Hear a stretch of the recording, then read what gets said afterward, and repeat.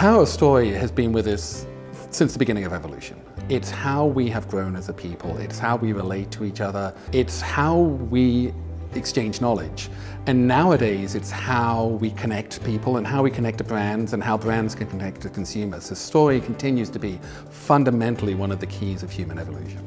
Digital reality is this next large technology shift. The technology is going to be even more emotionally connected, even more empathically connected. It will be situational.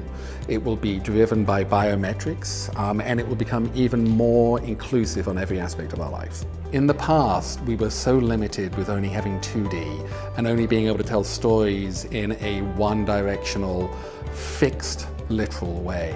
With 3D, we can make the experiences immersive, we can make you the hero of the story, allow there to be branches that you get to take the power of the storytelling.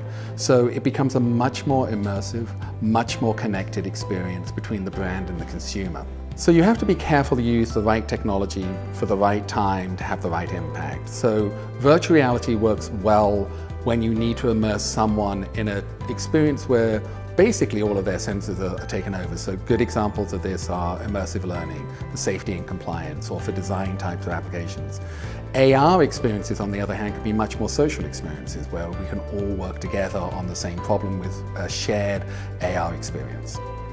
It's critical for marketers to understand the evolution of storytelling, to be able to take advantage of the immersive technologies to ensure that their brand connects to the next generation of consumers in the way that they want to be connected, the way they expect to be connected, and how they can be most impactfully connected.